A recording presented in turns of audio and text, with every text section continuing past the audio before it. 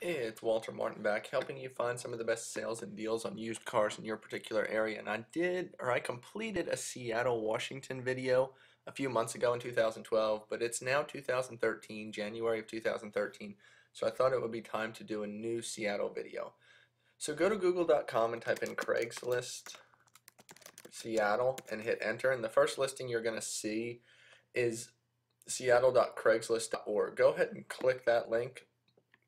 And then you're going to see the for sale section. This is the generic Seattle Craigslist page. Search Craigslist on the left, nearby Craigslist on the right. I always go to for sale and click on cars and trucks. And then I go to buy owner only.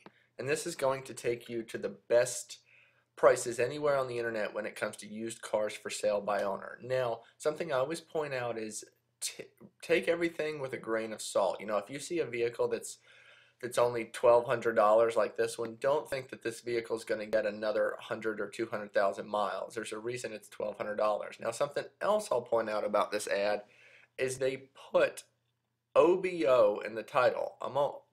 I must be mistaken. Yeah, they did. OBO right here. They must have changed the title when they did the ad. But OBO stands for or best offer, and they've already dropped it from 1,200 to 1,100.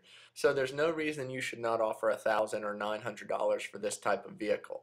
Also remember that anything that seems too good to be true probably is. So if you see a brand new 2008 Nissan Maxima that is, you know, it says 1,900 or 19,000, and you see one right below it that's only like 4,000, there's something up. So as you can see, all these listings have been updated in the last 24 hours. So note that it's not going to be a problem finding options that are available. If you have any questions or concerns, please feel free to comment below, and please like the video on YouTube if you find it helpful.